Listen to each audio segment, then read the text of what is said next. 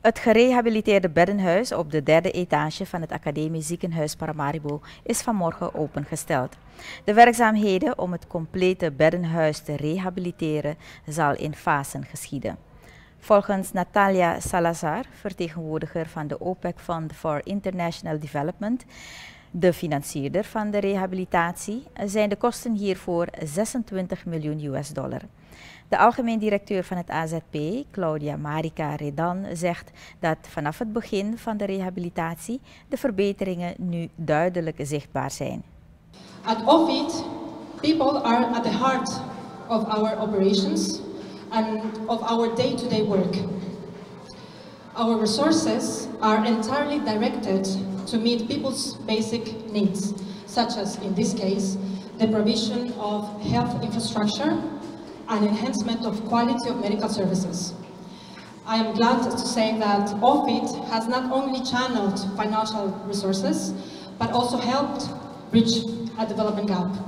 Wij zijn het referentiecentrum van complexe zorg in een multidisciplinaire setting. Dus het hebben van een adequate zorgomgeving is een must. De afgelopen jaren hebben wij veel werk verzet en grenzen moeten verleggen om te kunnen voldoen aan onze missie, rekening houden met de beschikbare resources. Dat hebben wij niet kunnen realiseren zonder steun van de regering. De zorgvraag is toegenomen, dus hebben wij meer patiënten behandeld in ons ziekenhuis. Minister Antoine Elias van Volksgezondheid zegt dat het AZP na zwaar achterstallig onderhoud zal veranderen in een modern ziekenhuis. Minister Gilmore Hoefdraad van Financiën gaf aan dat de OFID niet alleen het complete beddenhuis van het AZP zal rehabiliteren, maar ook andere projecten zal uitvoeren. Maar niet alleen voor AZP, voor de gehele gezondheidszorg wil deze regering zorg dragen dat topkwaliteit geboden wordt aan de bevolking.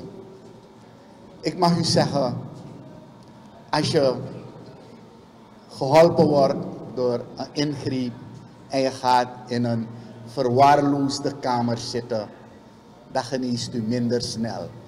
We hebben zware ondersteuning richting AZP, met de intensive care unit, paratiekamer, het informatiesysteem, medisch equipment en ook met het meubilair.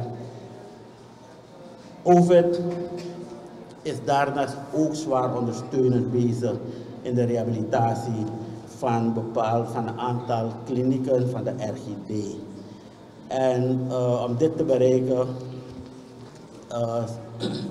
hebben wij natuurlijk wat extra financiering nodig, maar we hebben reeds die ondersteuning, de bereidheid gehad van OVID om ons te helpen daarin. Dat was Gilmore Hoefdraad, minister van Financiën, en daarvoor gezondheidsminister Antoine Elias. Ze spraken vanmorgen voor de openstelling van het gerehabiliteerde beddenhuis van het ATV-Ziekenhuis Paramaribo.